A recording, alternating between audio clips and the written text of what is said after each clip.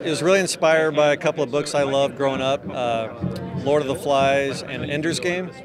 And then the TV show Lost is one of my favorites, and I was writing it during the show Lost, so you can really see their influence. Yeah, those are my two touchstones, really. It was Lord of the Flies and Lost. That's how I kind of pitched the movie. It's a fun adventure. It's about escape.